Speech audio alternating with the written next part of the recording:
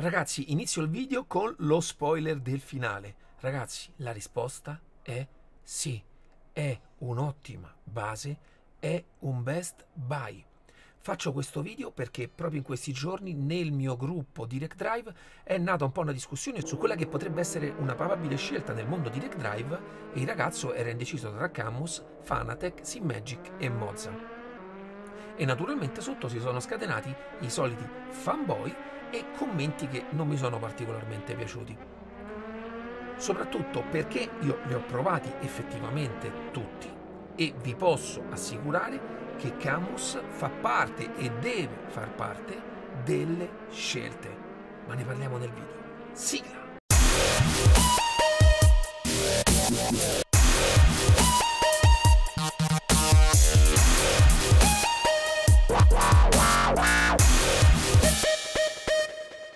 Ciao ragazzi, oggi un video particolare perché facciamo 4 chiacchiere mentre mi faccio un giretto con la mia base Cammus.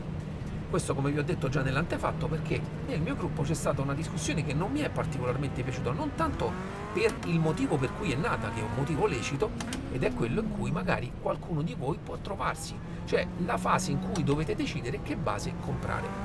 E io mi sento di voler riparlare della base Cammus, perché molti che poi non hanno provato tutte le basi o che comunque possono avere motivi diversi nel dare un consiglio, e vi dico la verità, il motivo per cui ho creato il mio gruppo Direct Drive è perché volevo aiutare veramente le persone nella scelta, ma non aiutare solamente io, speravo sempre che anche la community aiutasse gli altri.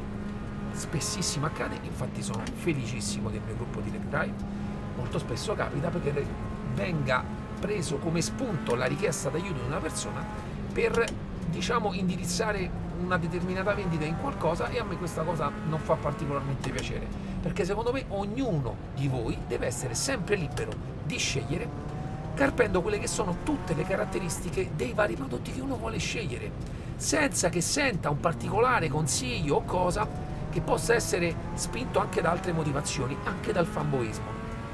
Io non sono un fanboy di Cammus, sinceramente non mi interessa niente, però avendo provato tutte le altre basi, sono rimasto particolarmente colpito, e quindi mi sento, essendo un marchio ancora poco conosciuto nel nostro paese, ma anche se iniziano delle persone a conoscerlo, nel mondo adesso sta cominciando a prendere piede, perché è una base veramente dal costo qualità e dal rapporto qualità-prezzo molto molto elevato.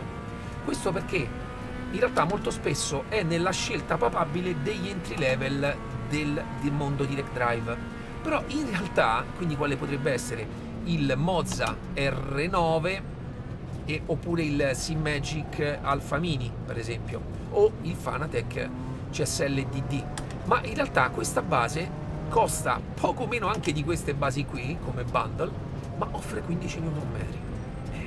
Quindi in realtà andrebbe paragonata con quelle che sono le basi più potenti. Naturalmente non può essere paragonata al Podium, che può sprigionare molta più potenza, ma tranquillamente ragazzi vi assicuro che può essere paragonata come forza, ma anche come feedback, al Moza R16 e all'Alfa. Ragazzi, tranquillamente, non ci sono storie, non ci sono racconti e favole in funzione di questo, si può tranquillamente paragonare a quelle basi, perché come forza vi dico non è sufficiente per me, ma non lo sono nemmeno l'Alfa e l'R16. Io gioco a livelli di force feedback sinceramente più alti rispetto a questi, infatti devo sempre alzare un pochino di più lato gioco per rendere la guida piacevole secondo i miei gusti, però come faccio anche con le altre basi. Quindi per quello sicuramente la metto sullo stesso identico piano, il feedback è raffinato allo stesso identico modo, perché ragazzi il reale spartiacque nelle basi Direct Drive non è in questo caso tanto la marca, perché in questa fascia si assomigliano molto, ma è l'encoder. Utilizzano tutti lo stesso encoder, Fanatec, Moza, Simmagic e Cammus, l'encoder che dà l'effetto che, diciamo, mette in comunicazione con il PC e con il simulatore, è lo stesso, e sono encoder da poco più di 260.000 punti. Oddio, scusate per parlare, stavo andando fuori.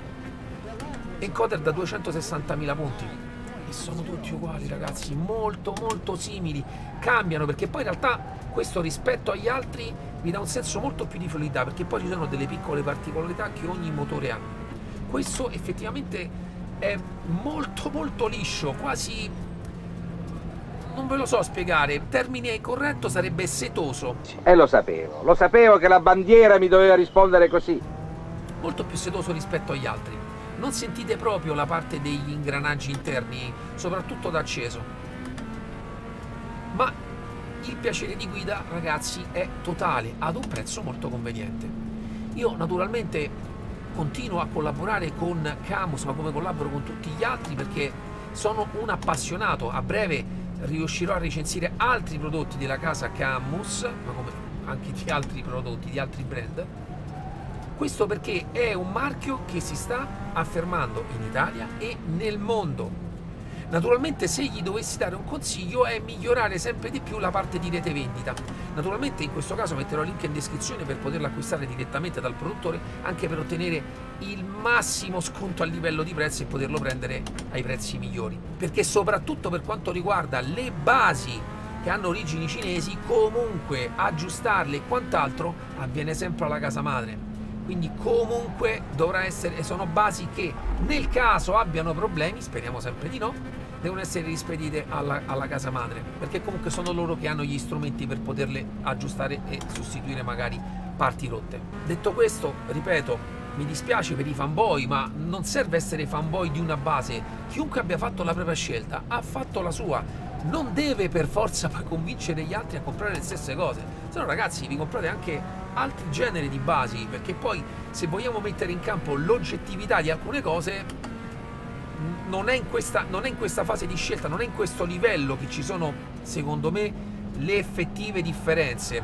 Quelle che ci sono sicuramente sono magari nel discorso ecosistema, oppure magari il discorso di poter montare comunque magari, per quanto riguarda i volanti, anche volanti aftermarket, e anche in questo caso per farlo basta comprare un quick release base della Cammus da 35 euro mi sembra che costa, e potete montare il volante che vi pare, e quindi avere tutta la gamma possibile di volanti, però con una base che costa molto molto poco e che è paragonabile a basi che costano un bel po' di più. Perché ripeto, poi noi lo andiamo a paragonare sempre con le versioni mini, le versioni base, ma in realtà come forza andrebbero paragonate alle versioni intermedie. Quindi questo è un pochino quello che è il mio pensiero. Volevo comunque dedicarci un video perché sono rimasto un pochino dei discorsi fatti, perché voglio che le persone, quando si trovino di fronte a una scelta, abbiano veramente tutte le carte davanti per poter scegliere. Ma adesso mi fermo e voglio farvi vedere anche quali sono, visto che ci siamo, gli ultimi settaggi che utilizzo per il Cammus. Spero che si leggano, con cui mi sono trovato davvero molto bene. È carino in questa base l'effect ratio, che è una sorta di static force reduction che va a diminuire quelle che sono le forze nelle curve, e io l'ho abbassato un pochino proprio per poter tenere poi la base al 100%, perché anche in questo caso 100% di forza con l'effect ratio al 100% comincia a essere anche abbastanza faticoso guidare anche con la base da 15 Nm. Comunque tolto qualcosa nelle forze costanti.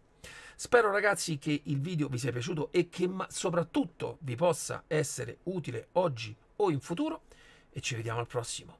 Ciao!